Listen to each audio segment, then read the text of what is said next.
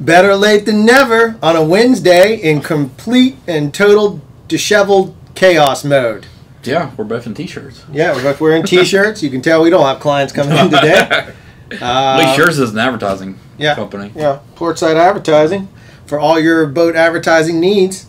They don't just do boats. No. I don't think they have any boats. I don't think they do either. No, they only do starboard side.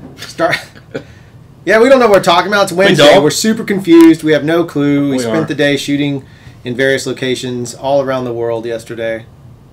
And by the world, I mean Mississippi. Exactly. Because it is its own world. It is its own world, yes. Yeah. It is. It's where the wildlings are. In little southern humor, y'all. Hey. There you go. As always, welcome to Inside Craft Show. Yes, welcome. And I think we said that welcome already. We have. That was two welcomes. This is full-blown shenanigans episode. I hope you guys enjoyed the Bro Force. That was a nice little interesting. Yeah, it didn't work very well. We tried to set it up, and we failed as always. We did. Here we are. I believe I should probably pop up the chat like we like to do. You probably should right there. Yeah, there you go. And skadoosh. There we go. It's morning time for Wall-E. Got a little thing up there. Alex Siegel saying, "What up?" Yep. What up, Alec? Yeah, it's crazy because Jeff doesn't get the orange over there for some reason. I don't get the orange. Oh, because you're not logged in. You went with Safari and not Chrome. Yeah. I don't like Safari. I'm a Chrome guy. You know what? We're just doing it this way. I'm not an Apple guy at all. In fact, if I could, I'd cover up the Apple on my laptop. You kind of did. Talk about the iPhone X. How excited about that piece of crap are you? The iPhone? That's just for trolls. I'm just teasing them up. I'm kind of ready to not have the iPhone. Welcome to Samsung. Equally as annoying. I know, exactly. All cell phones are terrible. They are. So a couple things. Let's talk about what we're going to talk about on the show. Okay. We're going to talk about what we're going to talk about, which is we're going to kind of go back and discuss the GH5, having looked at it. We've talked about the camera. Obviously, we started out making Inside Craft Show about something else and then got a little sidetracked on the GH5.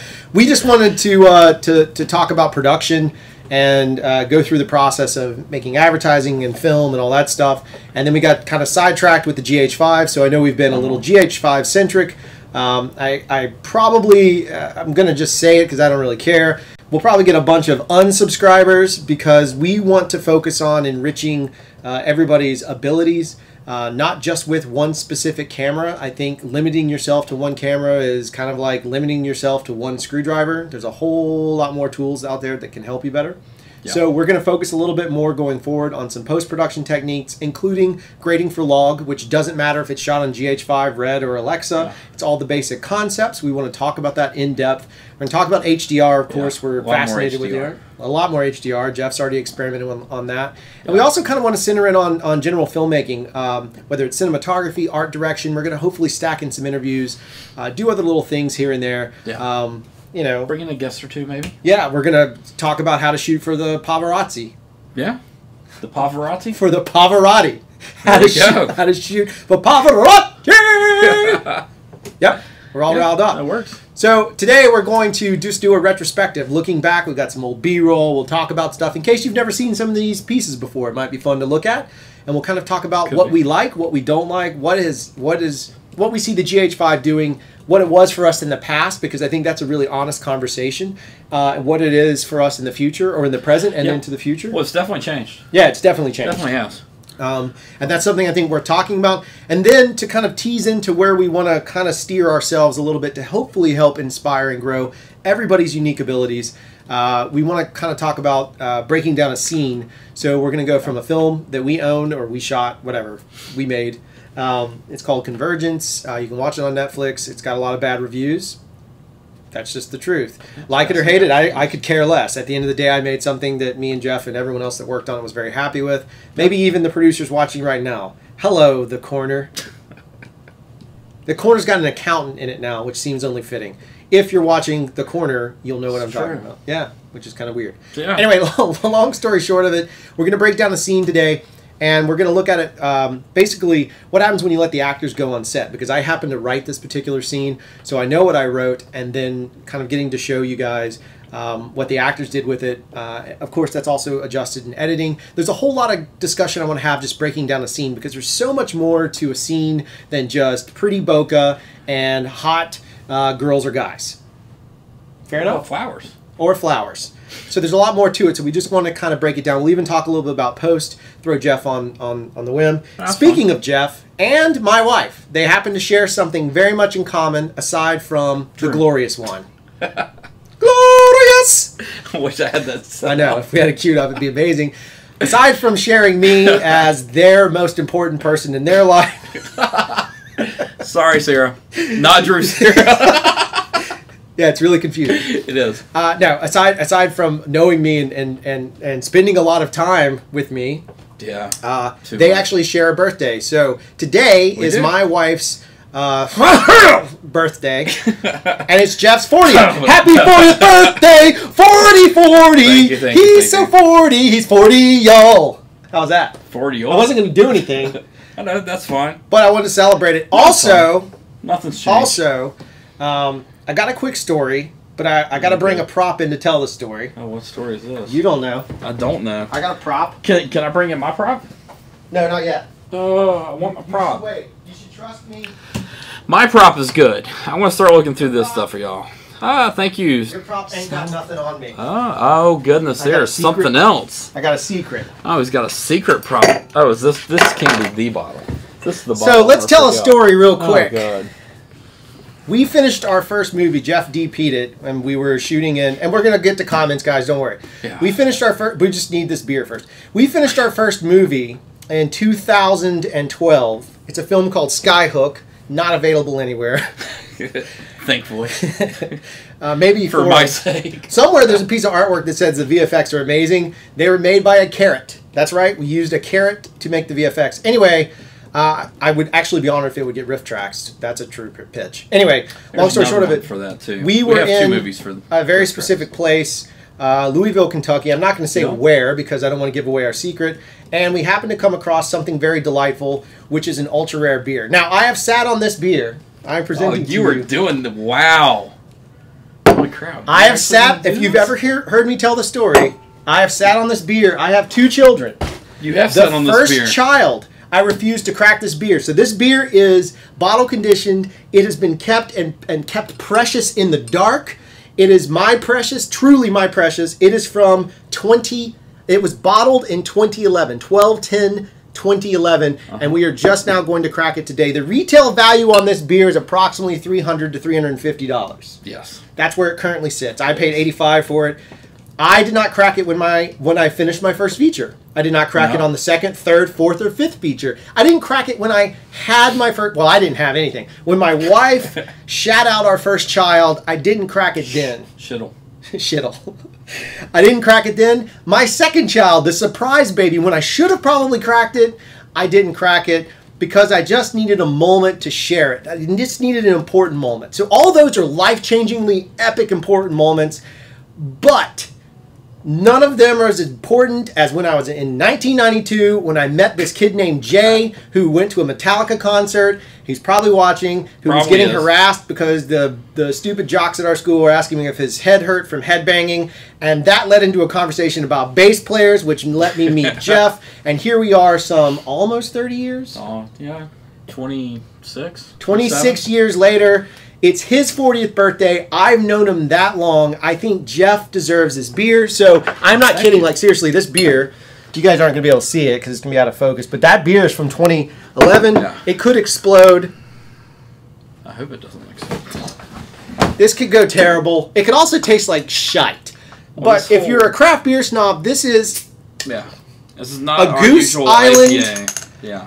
It's a Goose Island. Bourbon County beer that was aged, and I can smell it from right here, and I haven't even...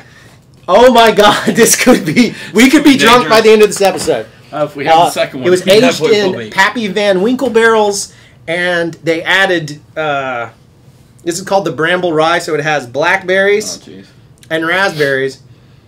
Oh, God. Yeah. Oh, yeah, this is going to be a fun episode. It smells of whiskey, so happy birthday, Jeff. Yeah, this is Here, be a good I can't even believe... Look, my hand is kind of shaking because it's been that long of a journey for this beer. For the next one. Because I'm going to... You get it out of the proper snifter. It's to be poured into a snifter. That's going on to the Craft Show Instagram.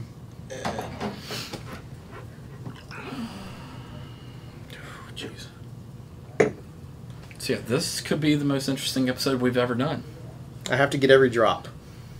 You can have some drops. I'll have drops. Yeah, I know it's dead air. I don't really care. This beer right now is y'all don't. I've literally carried it with me for really that many years. We'll put it front and center. It can live right here. It can be here. This might be blocking my face. I don't know. All right, so let's all just salute Jeff. Happy birthday, turning 40. Cheers. Let's do it. To next year. Wow. Oh wow, that's good. That doesn't even taste. There's not even an alcohol flavor. No. Oh, yeah, we're probably gonna get holy cow on this. Yeah. So this beer starts out, by the way, not to make this about beer, but it's pretty important to me if you can't tell. This beer starts out at 12.7 6 years ago.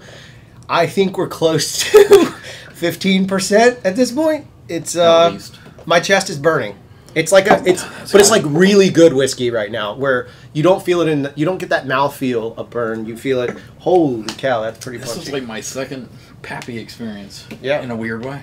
Have you had? Did I give you Pappy? Yeah. Yeah. So you've had some Pappy. All right. When we were in Chattanooga. Oh, that's right. I brought it up. You mean our amazing gaffer. Let's go to the comments and have a quick check in on the comments. A whole lot of happy birthdays. Thank you, everybody. Yeah. You were going to get hammered. Yeah, MPEG, it's going to happen, brother. You were going to take over the show. Where's? Ooh, Sean Corbett, happy birthday to your nephew. It's today as well. Oh, well, happy birthday there. Yeah. Only 180 proof. Don't drink the stuff at the bottom. Oh, I already poured the whole glass. Yeah. Too late. I don't think there was yeasty in it. No, there really wasn't.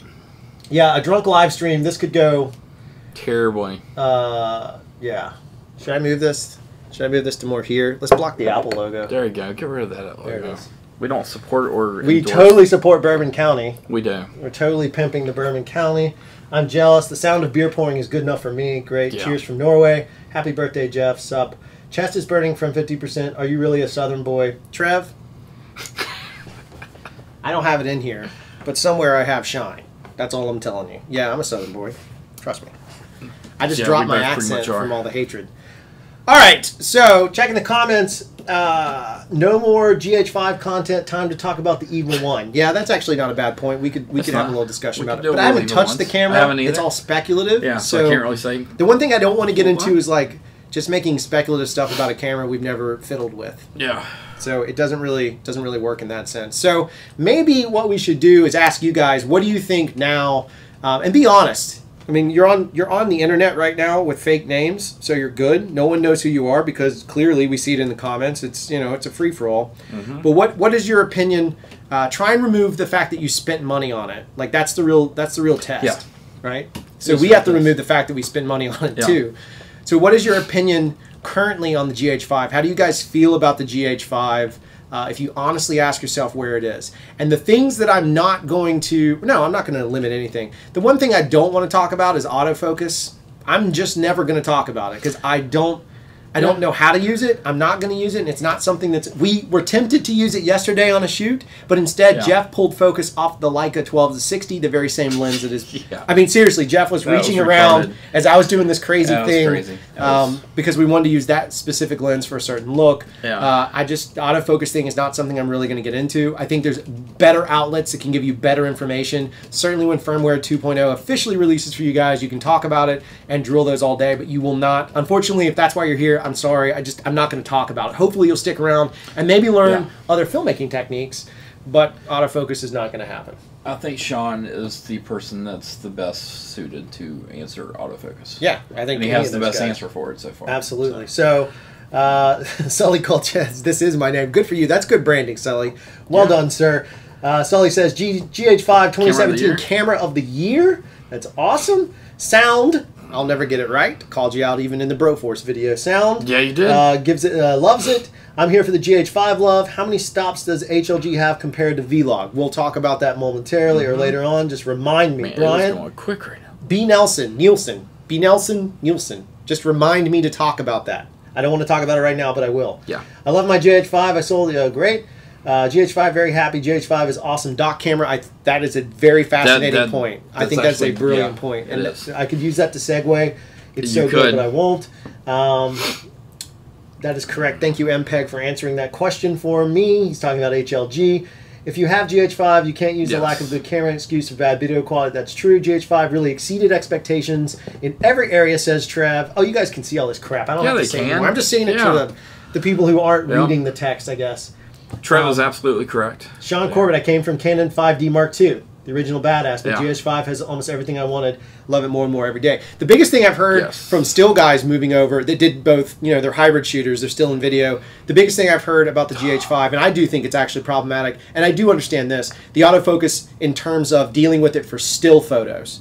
And I assume that's what everyone's referring to is actually the video side of it. But I heard in still photos, they individuals were saying that they found it very, very, very frustrating. Or not as good as they had hoped. And I don't know enough about still. I'm not a still shooter. I'm not a journo. I had a great conversation with the guy that was on set yesterday that was doing stills. Yes. And he was a little nervous about it. Very awesome dude. Yeah, very cool guy. Yeah, I liked him a lot. But he was kind of nervous about the GH5 for the amount of stills work he wants to do. Yeah. But he's a photojournalist, and so like for him, he does a lot of sports. He was jacked about, what is it, the Sony A9 264? Yeah, he's jacked about the A9. That's what he wants, is the A9. Yeah. So, okay, separate issue. So I can't really comment on the stills, but what I think is interesting is what I've read is those hybrid shooters are really in love with it. They're really connected to it. So let's kind of just go. Jeff's typing a comment. I am. I'm commenting the one person. Okay, here. copy you. Let's take a sip of this.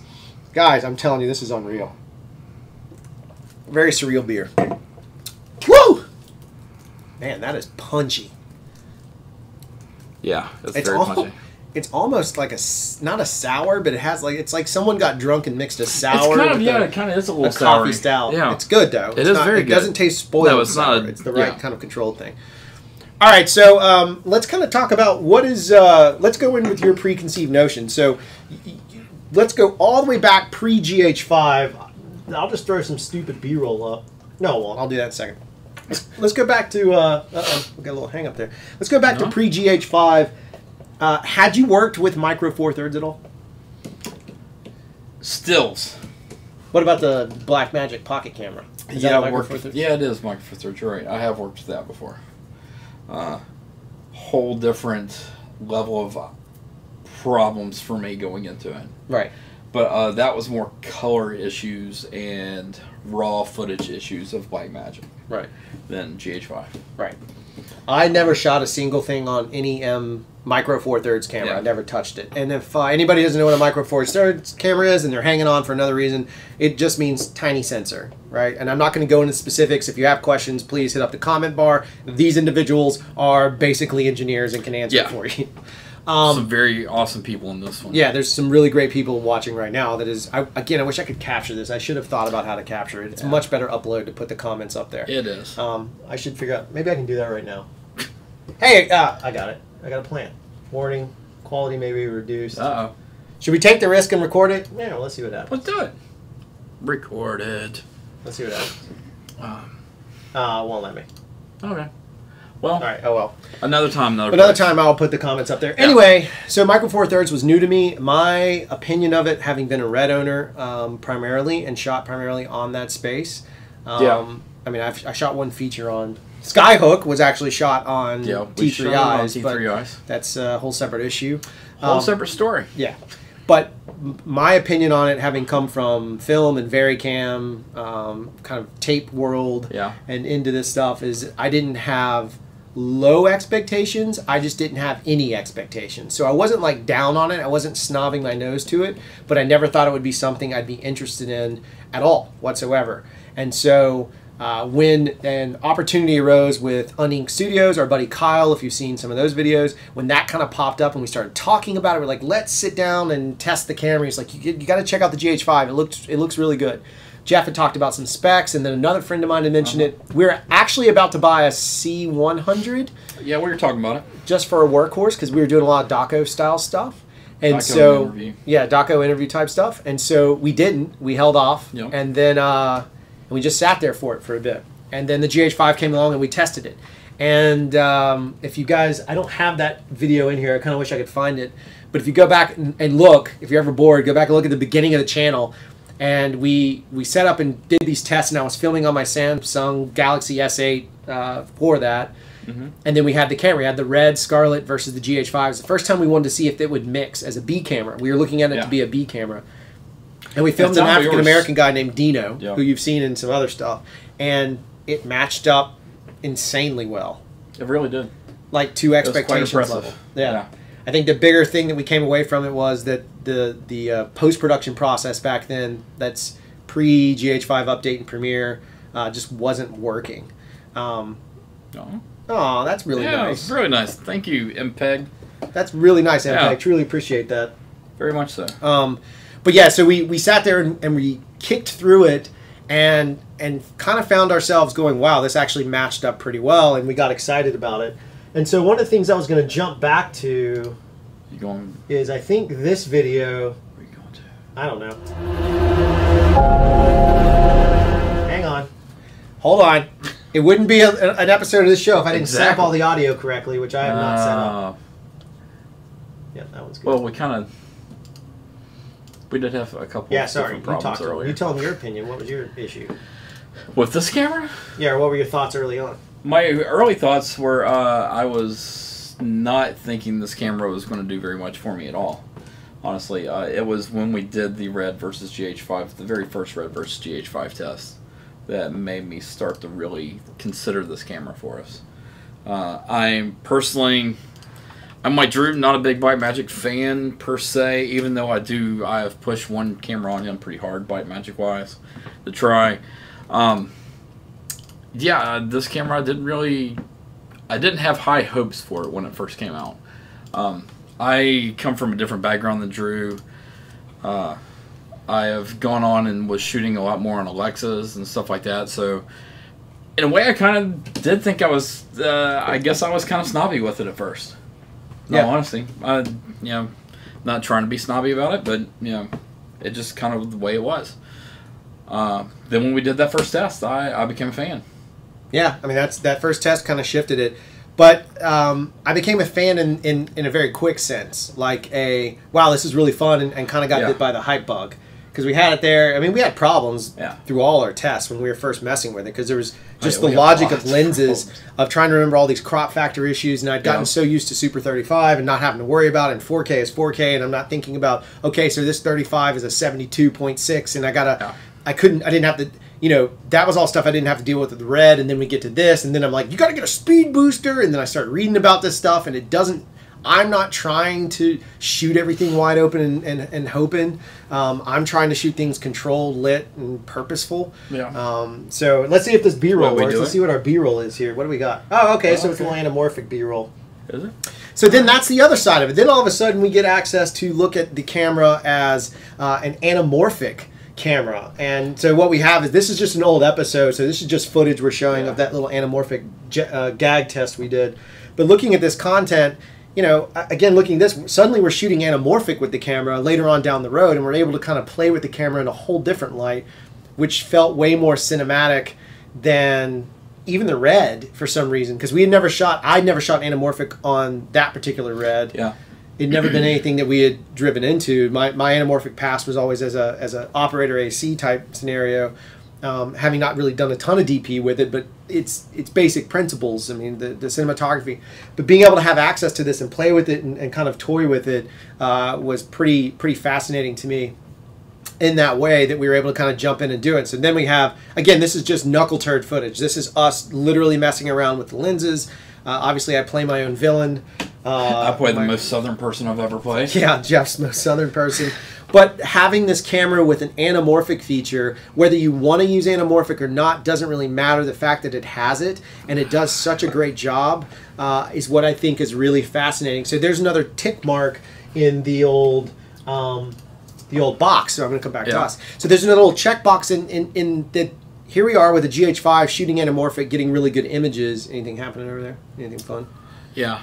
It's the stuff Huawei and Tyler also pitched in, which I was getting ready to say what we should do with this is drink more beer.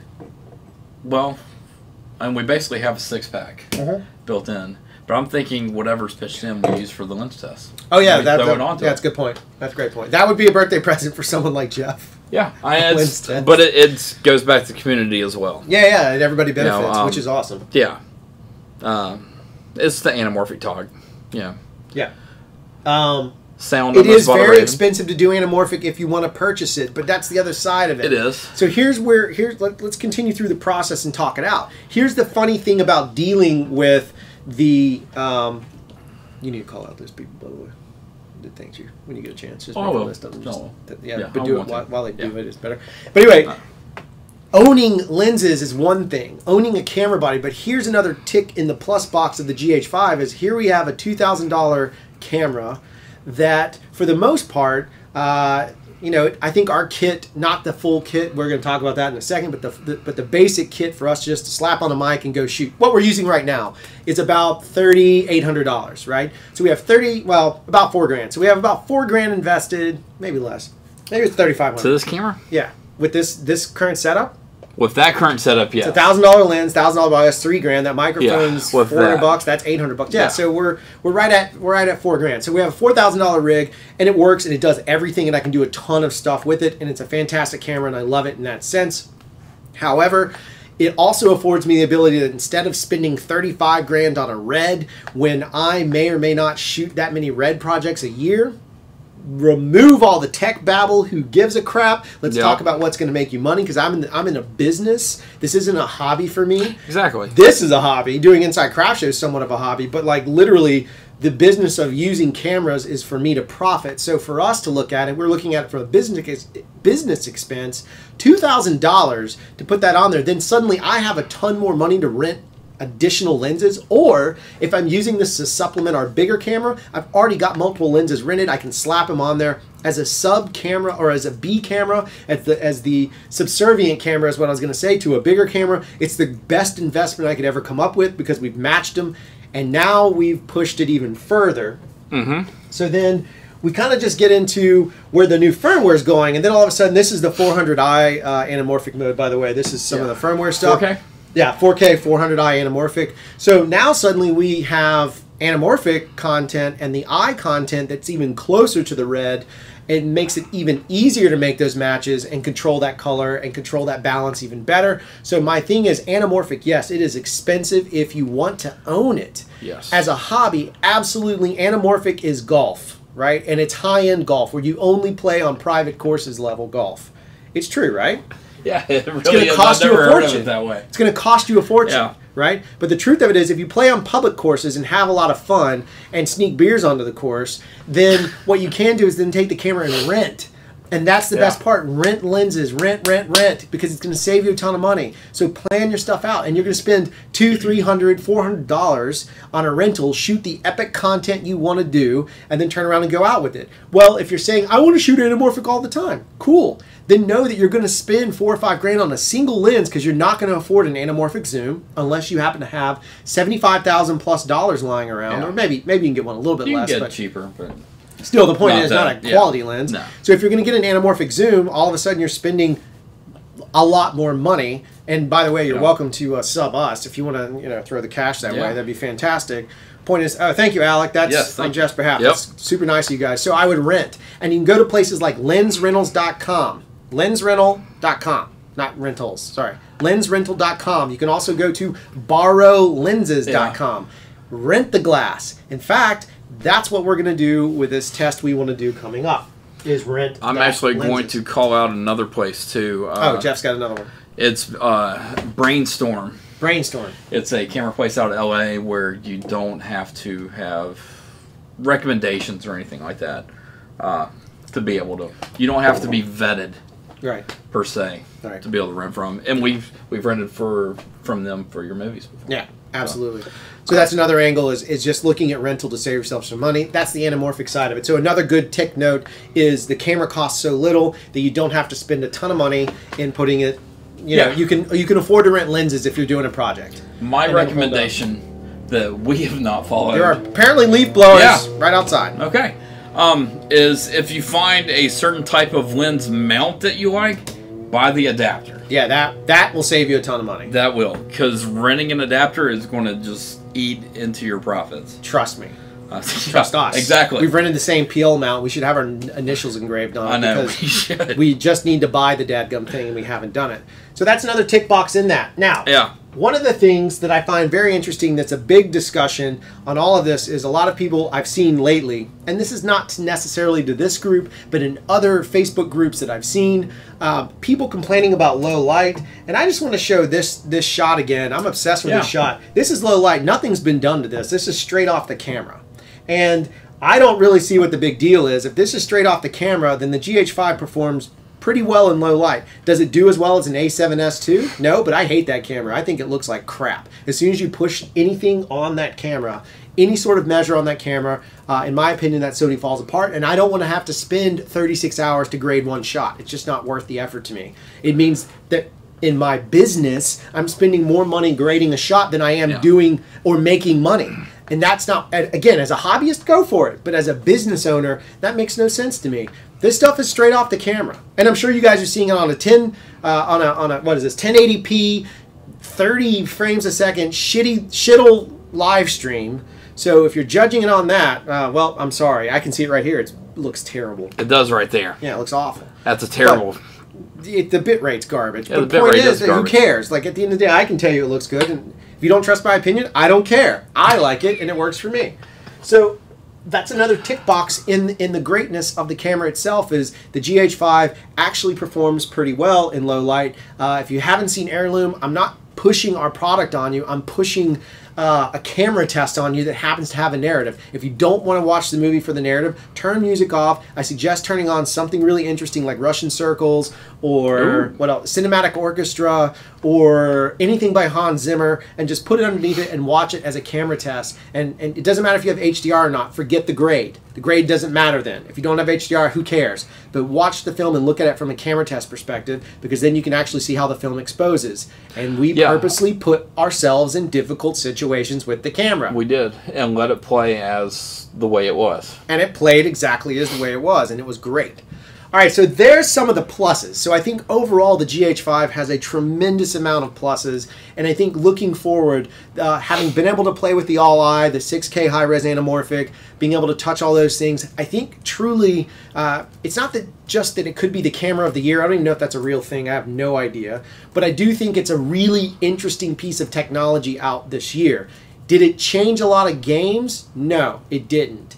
Not until that firmware drops. I believe right now the camera is good, but I think the firmware, the 6K high-res anamorphic, is a major, major differentiating factor. I think HLG in the camera is a major differentiating factor. I think all of those pieces, so when the camera first dropped, I think it's good. I think it's a great camera. I like the GH5. It does really well. I think when the firmware comes out, future-proofing it, I think that camera becomes a workhorse. It kind of reminds me and kind of feels like they're paying attention back in the days of like when they first launched the VariCam. Lumix, the Lumix division, this line, completely different from the other division, right? The cinema division, but I feel like this camera is on par with the cinema division. What I've seen, I think all the filmmakers that shot for EVA 1 videos look fantastic. I just happen to think that there's been content shot on the GH5 that looks better. That's personal opinion. Not saying the EVA 1's bad. I just happen to look at it from a very different perspective than a lot of people. I'm looking at baseline images. I don't care about grades or shot structure. That's their business. I'm not critiquing that. I'm critiquing the technology. I think a lot of people don't critique the technology, but that's a different rant I'll save. Yeah. Do you have any kind of closing thoughts on the good of the GH5? From a colorist perspective, the log, any of that crap? Yeah, and the log is actually a very good log. It holds up, I think, to what I have seen past my desk before in S-Log. In Canon's version with Cinema Raw, Cinema DNG, which I can't stand that format, by the way, for anybody. Yeah, it holds up quite well with all the other cameras of its capabilities. Right. You know, to me, it doesn't matter. No, you can pick the Trev. You can pick the EVA 1. I'm not. You might get blown up by comments, but me personally, I haven't touched it. I haven't touched the EVA 1, so I can't say what it's going to do. I don't know how well it's going to work, so I can't buy in the hype, because you guys understand now that to some extent, Heirloom, though we use it as a camera test, to package something really unique. Wow, that beer is strong. To package something unique was essentially also kind of a marketing video. Yeah. So think about the hype side of the marketing element of it, and just being brutally honest about it, but like, get your hands on the camera before you use it. If you buy a GH5 based on heirloom, first off, that's awesome. Thank you. Please send an email and or tag Sean Robinson and tell him you bought it because of us. Yeah. That's pretty cool. We don't get any credit, but that's still pretty awesome. Exactly. But the reality is, don't buy a single damn camera until you play with it. Rent it, just like a lens. Rent the lens first. Yeah. There's no reason not to. If you're buying a camera and you need the first lens, buy a cheap first lens that's just going to get you by. And then start renting lenses and playing. Well, let you explore and yeah. do some storytelling. Practice it that way. Yeah, and then start getting bigger and better with...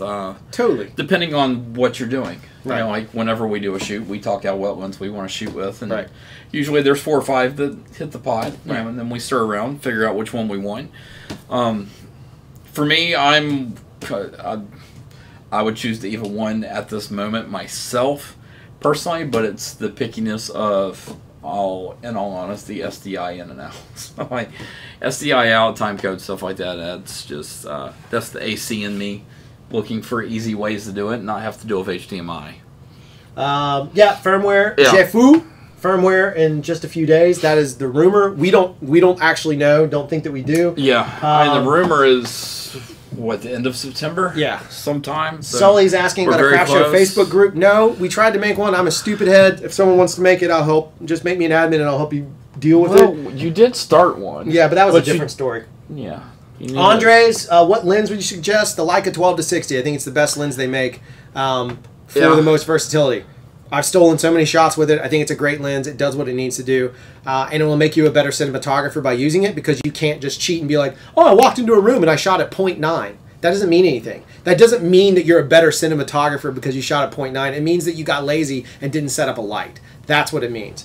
So I would suggest a 12-60. Andres, answer your question. Charbox, I'm hoping the autofocus is fixed in 2.0. Char, I know, brother. I know that's a big deal to you. I don't know anything about it. Hopefully it is for you guys. Anybody that needs the autofocus, I hope it is fixed for you. I can't comment on it. I won't do a video on it. I'm not even going to talk about it or touch it because there's way more people that have done it better than I have. Yeah. And we just don't give a shittle. All I'll say about it is... Not rudely. We just don't give a shittle.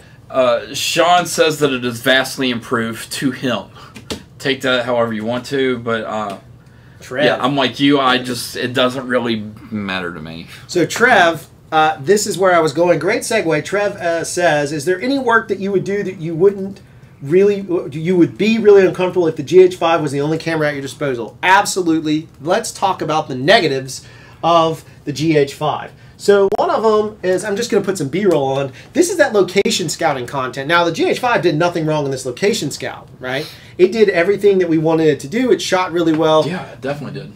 But, as you guys now know, the 6K high-res anamorphic does not have HDMI out. Yeah, that kind of irritated us quite a bit on the location scout. If I'm trying to deliver a really high-end image out of the camera, the 6K, the fact that I do not have the ability to monitor my image, the GH5 at that point, no, I'd use the red. I wouldn't even touch the GH5. I wouldn't even use it as a B cam at that point. I take it back. I might do it if my finish is 2K.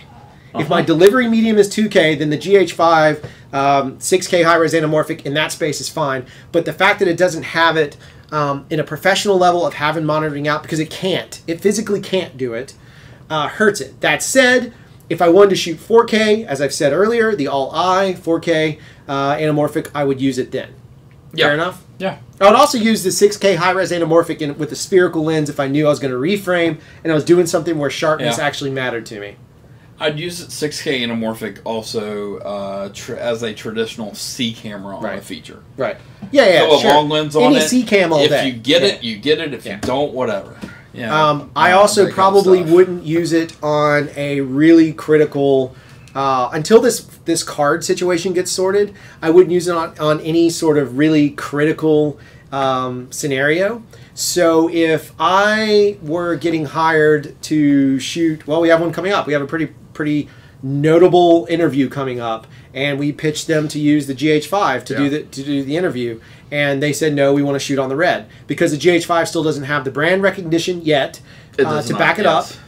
And yesterday we had Delkin card failure, and we weren't shooting all eye. We did. We were shooting in long gob, and we had Delkin card not failure, but it was very slow to close out on the writing side. So you'd record for a while, you'd pause the recording, and it took forever. And not just on long clips. I'm talking about like 30 seconds to a minute clips were taking like 10, 15 seconds to close out. That's a problem to me. I'm not a huge fan of it. I just got an email from Paige. You did? Not a huge fan of it. Ooh, you're not going to be a huge fan of that, what the subject matter is. Oh, no, I'm sure it's terrible. So not a huge fan of that side of it. The Delkin cards, they didn't work as well. They did work for us on the anamorphic shoot. We didn't have that many problems, but we weren't shooting all eye. We were shooting 6K high-res anamorphic, and that's where that is. So I do find those a little problematic. Let's come back over here.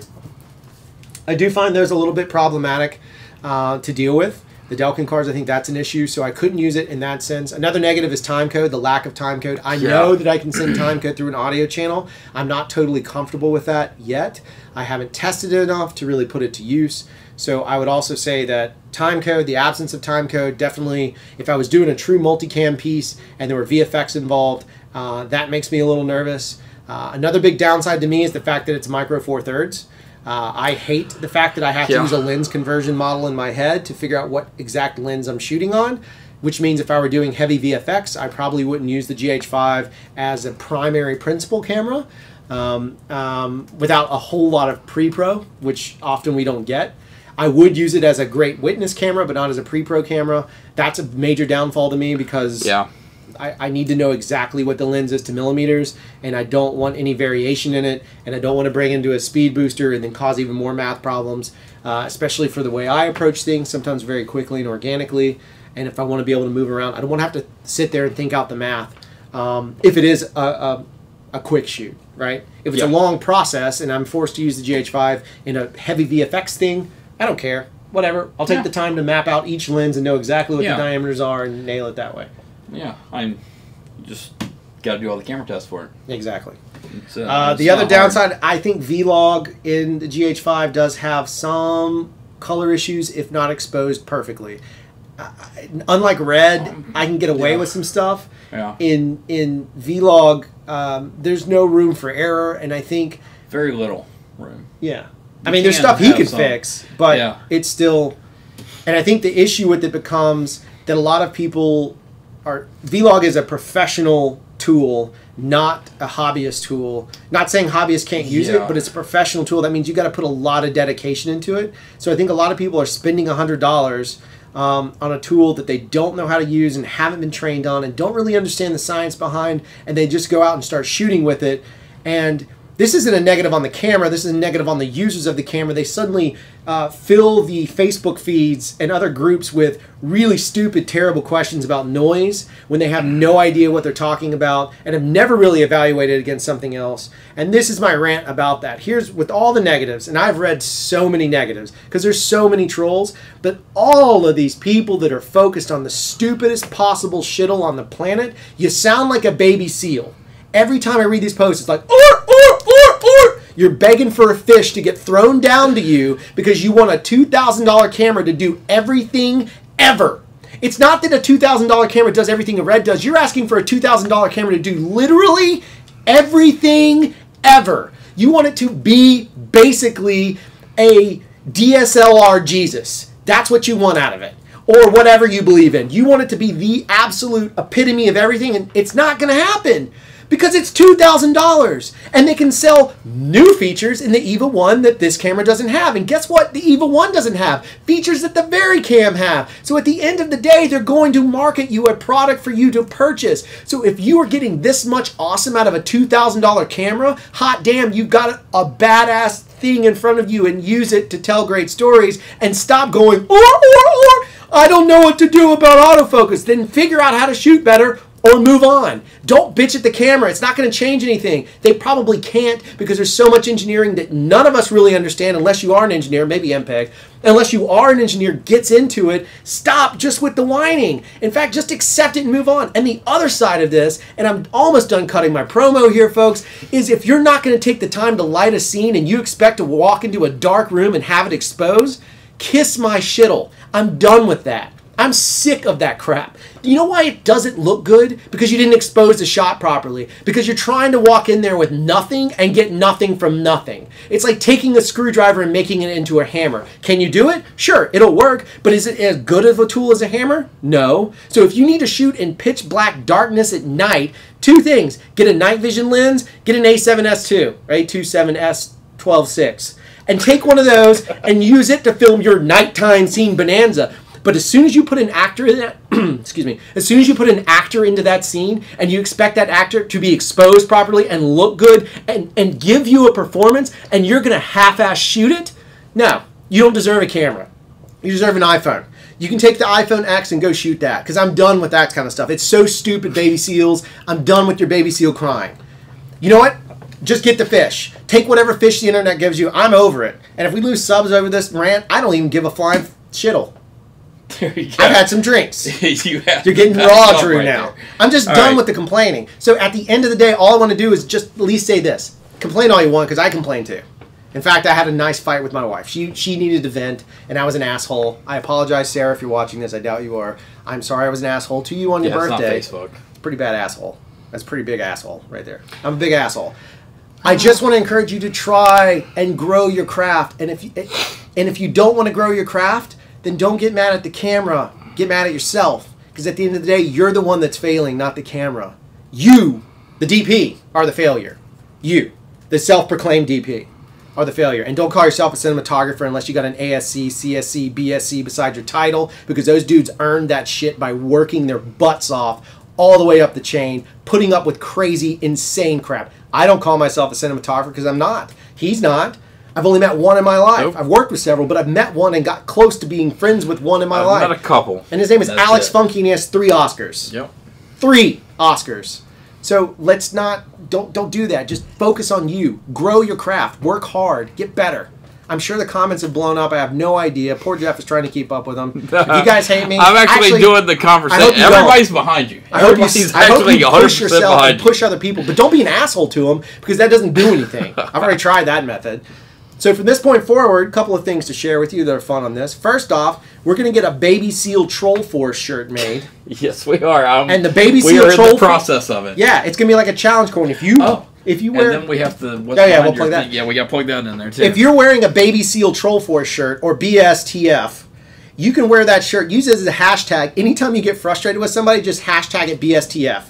Let them just get confused on what it is. Who cares, right? Because what we're going to do is make a movement where suddenly we start aligning all the people who give a shit that actually want to sit down and learn and get better. Because I learned from you guys. Don't think I'm some egotistical F-tard standing on his box right now giving a preaching thing. I'm not. I learned so much from you guys. It's nuts. We should be sharing this info back and forth. I absorb it when I'm wrong. Will Stone loves to call me out on Facebook when I'm wrong. You're right, Will. I was wrong about the exposure level.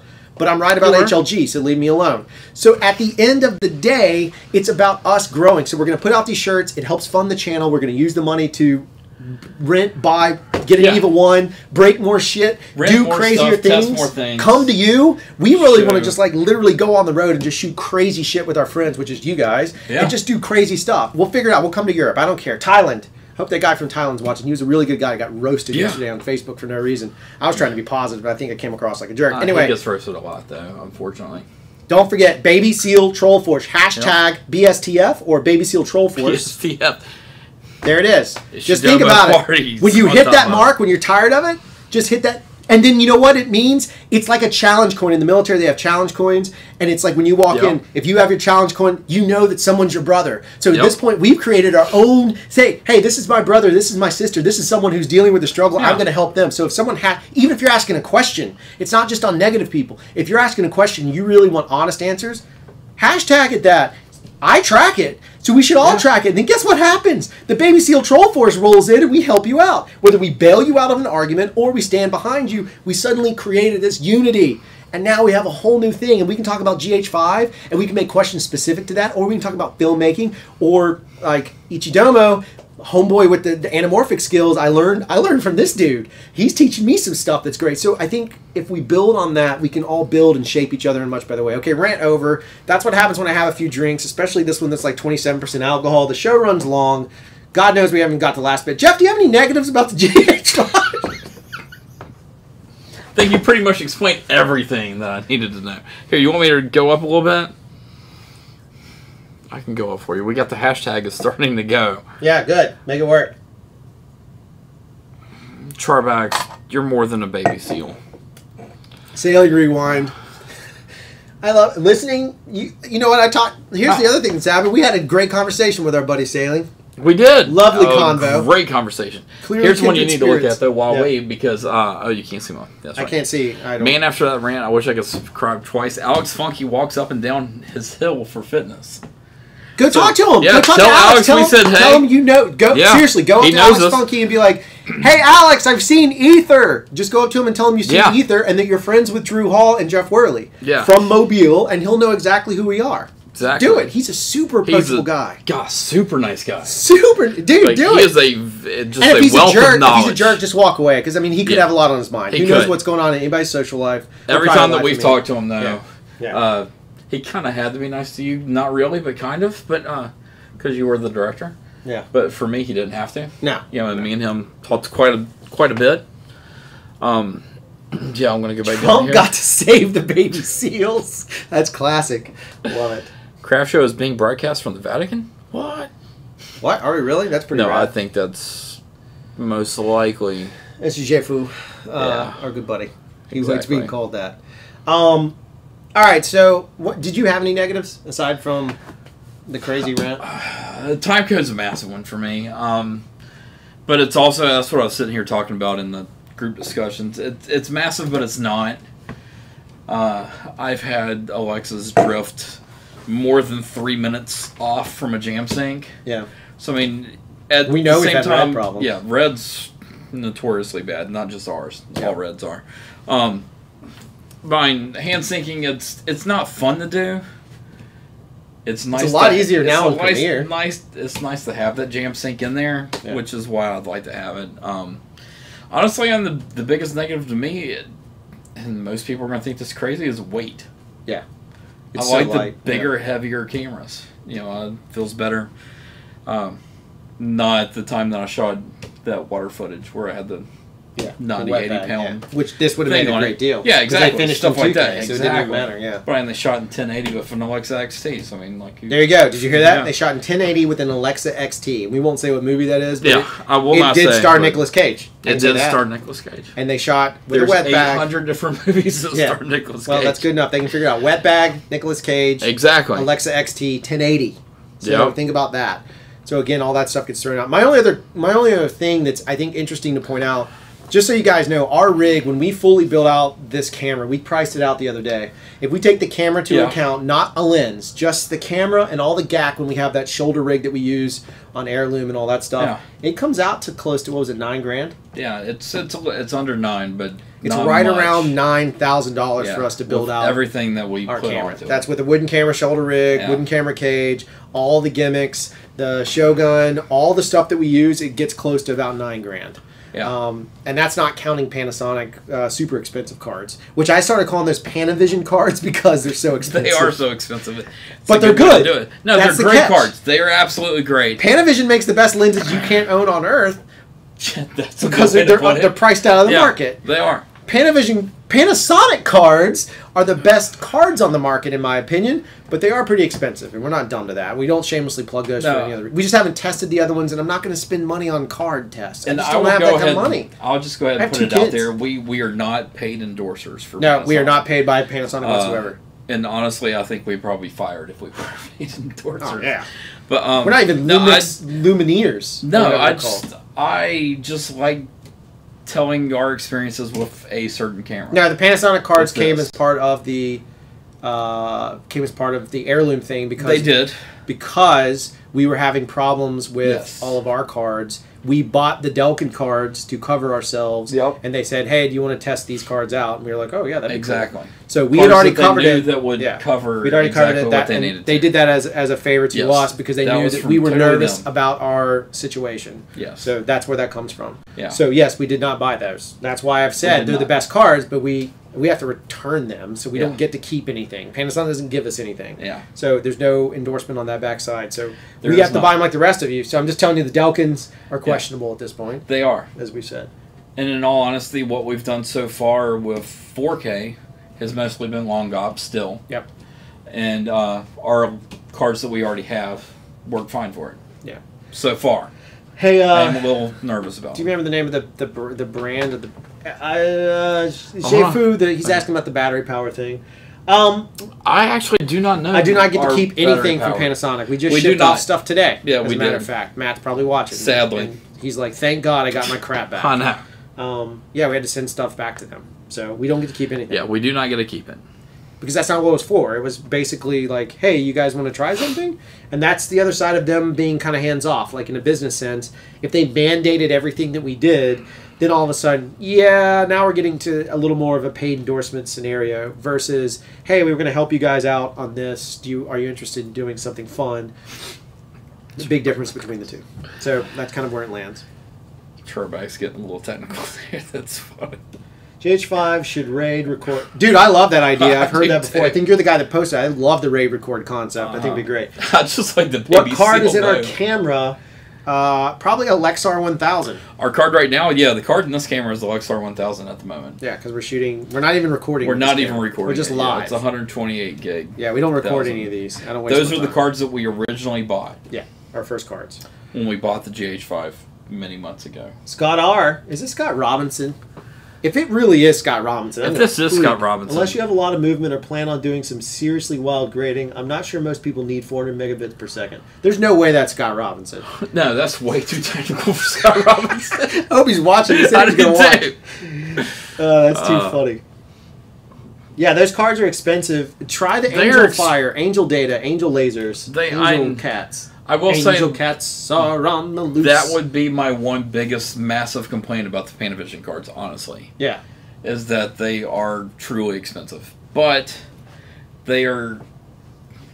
No, they're BSTF, bro. For us, they're Baby Seal Troll Force, for sure. But for what we have to deal with... Angel Bird, thank you. With a red and the price of red cards... Yeah. Still a decent price. Yeah, totally right. You know, that is probably, honestly, the other big thing that got me attached to the GH5 quickly was that we can shoot, instead of 600 or 700 gigs of footage in a day, or more. You know, and some of the features I've been on, we've done a terabyte a day. We have like, how many of these do you have? 28? We have 23 now because that one says this NFG on it. Yeah, we have 23 red cards. You know how much these are a pop? When we bought them? When we bought them. How much were they? When we bought those were close to $1,500 a piece. $1,500 a piece, and we have 24 of them, and one of them's broken. Consider completely. That. Oh, you think a red's better? That's a long. Go get some media, boy. Ago. Have fun with that shit. They don't make that small of a card anymore. Yeah, they don't even make those cards. We're legacy now because we refuse to give up that. I like the MX way better. Somebody asked earlier. Oh, you want me to travel up? Yeah, because I can't do it. Sorry. Yeah, I know you can't do it. It was Scott R. Unless you need a lot of movement or plan on doing something seriously while grading, I'm not sure most people need 400. Yeah, I think it's kind of that's probably true. Yes, actually, that's a great point. No, I think if you're making a film, it'd be worth to have. If you're shooting something really once in a lifetime, I think it'd be worth to have. But again, if I were shooting a film, I'd be shooting log on this camera. Yeah. I'd be shooting log. Maybe not if it were a documentary, but I probably wouldn't be shooting 400 megabits per second if it were a doc, because quality in a doc isn't the most important thing as much as the content narrative. So in this case, I'm not looking for crazy shot structure, so there's not a lot of coverage. I'm looking for long takes. So you're probably right. At the end of the day, I think the 400 megabits per second is really cool for filmmakers that are using this as a B cam, C cam, D cam, E cam, F cam, crash cam, interior car cam, whatever you might be using it for, helmet cam, or somebody who's really pushing themselves to use this as a principal camera, a primary camera. I think 400 megs per second is fantastic. Do you use the red 8K weapon helium? I have not. I will not upgrade because I'm not spending any more money on a red camera. I think it's a waste of money personally. I think they're great cameras. Yeah. Or I've worked on one twice. I haven't shot on it. I was an AC. Yeah. I think they're at this point I would just rent. I don't think I'd ever buy. We have 3 reds. We have 2 Scarlets and a Dragon. Yeah, for the most part, I would. I don't think I'd buy another. At this point, there's no reason. I'd buy a GH5. I'd probably buy maybe the EVA 1. Not if I had a GH5 though, because I think it's kind of splitting hairs. But I'd probably buy one camera that I could work off of, and then I'd just rent all the rest of my cameras. Because typically most of our shoots are planned, so we don't have like. It's not like a last minute. We don't do any wedding stuff. We don't do any last minute type content. None of that. And if we did, a GH5 suffices for all of that. So I probably wouldn't buy another camera. It's a waste of money, frankly. When you can rent one and have the client pay for it, why would I own it? It's kind of like driving to me, it's like cars. I love cars, but I can't afford the cars I want, so why not just drive something safe? Yeah. I mean, financially safe. No, I totally agree. Yeah. We've had a little discussion of... oh, dude, I don't care about transcoding. Most people I know aren't me, but I love transcoding. I think it's great because you can drink beer. No, I mean, I transcode just about everything for the edit. Mm-hmm. And sometimes it depends on the project. I will transcode for deliverables as well for color grading. Yeah, MPEG makes a great... I'm trying to read the stream and I can't. Yeah. All right, so... MPEG makes a great point there. Did I miss a joke from Sailing Rewind? Did we? I know you've talked about shooting the GH5 in low light. How you light a scene. Do you shoot much natural light? Yeah, so we fake it. We fake a lot of natural light. We do, and then there's one times where we do, as well. But we fake a lot. I mean, we do. Actually, in fairness, we learned this yesterday. Our professional style, collectively as DPs now, has become way too similar. It's way too similar. Like, to a problem of Jeff was shooting a second camera on a shoot and was shooting the exact same shots as me. Like, we were both independent. We were shooting the exact same shots, different times, but we basically just doubled down on the same footage because that's how our brains work and we both know exactly what we like to shoot. We just worked together that long. But we do a lot of natural lighting. I've modeled my personal career after Deakins and Bradford Young. Yeah. So Bradford is the new one for both. And of Conrad us Hall as well, too. I'm a big Conrad. Conrad all the old guys. Greatest. All the classic ASC guys I'm into. But more modern guys, Deakins and Bradford Young are both who we jam after. So Deakins, I think, is very naturalistic. I think Bradford Young is the most naturalistic DP on the planet as far as his lighting skill goes. Yes. So a lot of times he subtly includes a lot of like, you know, very tricky practicals. He's also the guy that will use, like, he likes shadow. You can clearly see it in his body of work. Selma is not like a highly exposed film, which is really risky. Bradford in Arrival, truly. Arrival's a great one. Personally, or like for a very technical reason, underexposed a lot of shots. Right. You know, Oh, of course, Vilmos. Anybody classic ASC? Yes. I'm just talking about modern, more modern in that sense. We both were very big into the older generation of DPs. We both, Trev, are still working on the same one. And Sound makes a great point. Deakins might become the best natural-looking DP once Blade Runner comes out. Yeah, but see, that's the thing about Deakins is that is every single bit of that controlled. Oh, no, it's totally controlled. Imagine a completely black space. It might not look like it. Yeah, but it won't look like it. It totally won't look like it. No, Deakins became one of my favorites when I was working a movie, actually in Mississippi, that was where Oh Brother Where Art Thou was, and I got to see a lot of the interior locations and how he turned a tiny room like this size into a room that looks like it holds 800,000 people. Yeah, I think lighting is like the most missed point of anything. I think everybody blames the camera for really just piss poor lighting or none lighting. It's the same thing with like I don't ever say it, but just a kind of a professional thing, at least in my world, in my experience, the term like white balance.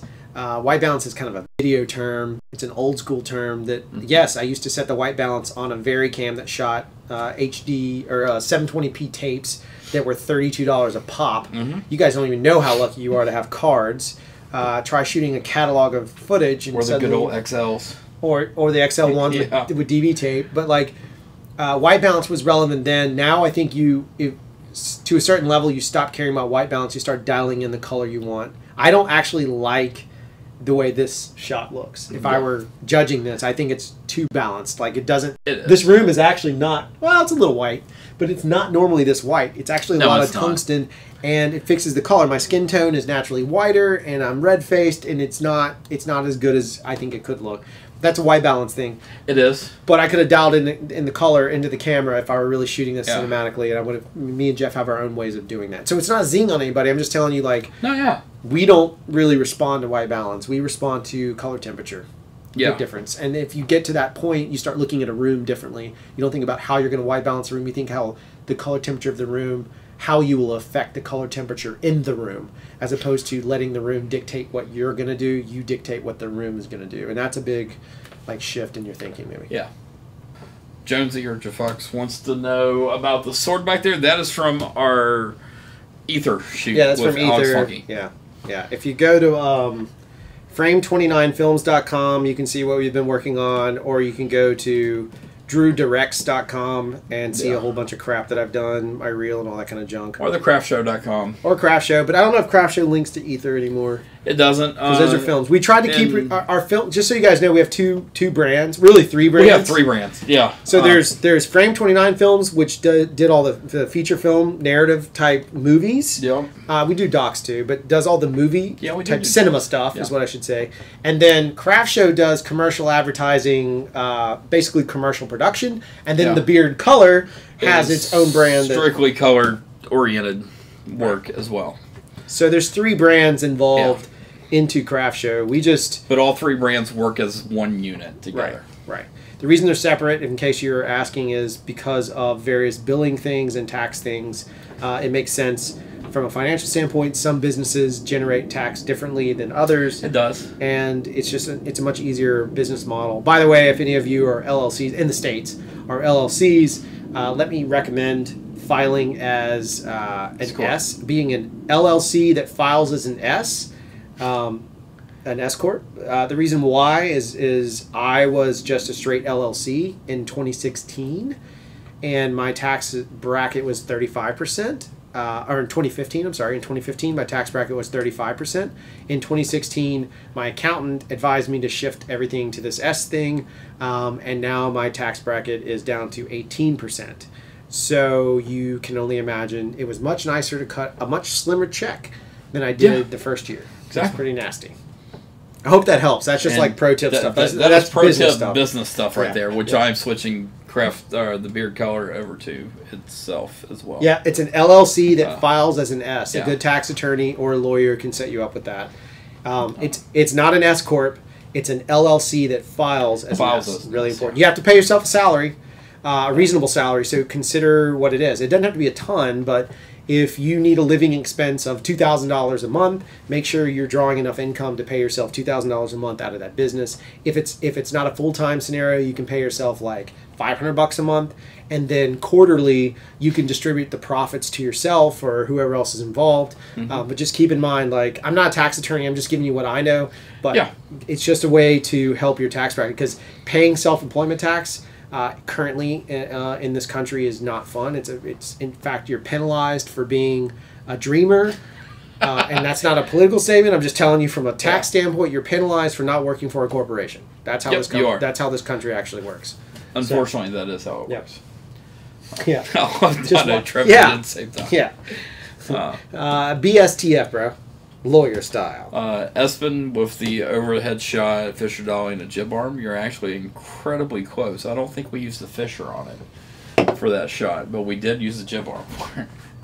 Yeah, it was. Was it the Fisher? The dolly was all the way up. Yeah, I couldn't remember. Model 11. It has been extension terribly long. on a Fat Cat slider. Actually, it's on a Fat Cat. What? Yeah, but was that the?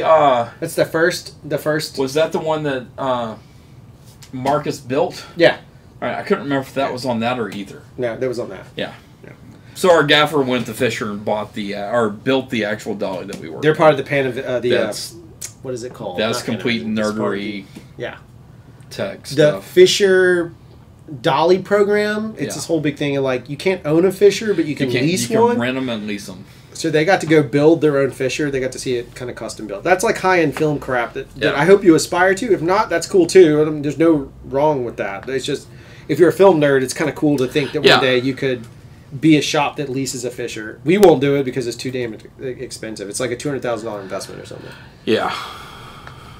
Yep. And yes, this might be the longest show we've ever done sailing. Actually, I know for a fact it is, because we're almost on 2 hours now. Okay, then that's time for us to go play some Broforce. This has truly been the longest. Happy birthday! Done. Thank you. It's, Jeff's birthday episode. One of those things. Hey, and thanks for everybody for like pitching in some money to him. That's super nice of you. Espen, y'all use Panthers? We actually, until very recently, had one of the oldest working Panthers ever. Yeah. That we use personally. We had a Cougar Panther. Yeah, it's an old beast. He was a gilf. All right. That's a good. You might be going too far. Yep. I don't know what to say about this episode. It's chaos. It's Jeff's birthday. We're happy about it. Yeah. I'm sure my wife is going to leave me. I have to go wash my children. She's not. In the washing machine, because that's how it works. Sarah hates me. I've had a shit day. But happy Cake Day, Jeff. That's right. Celebrate it. Buy some nice beer with that money. Actually, we're going to put it back into the podcast. Yeah, we are putting it right back into this podcast. Not podcast. I said that. That was wrong. Yeah, you're right. The YouTube live cast. Knuckle turds. We are knuckle turds. How much is this percent? Is this? This is 8. All right, so we're getting hammered. Peace out. I'm gonna kill. The cuisine is all in your heart. You know what I mean? You can't just follow the recipe. If you're following the recipe, you're following the book. Now, if you're reading the recipe and recreating, that's where that's where the fun begins and everything starts, and the passion starts to kick into the dish, and you're able to use and humble yourself to different ingredients.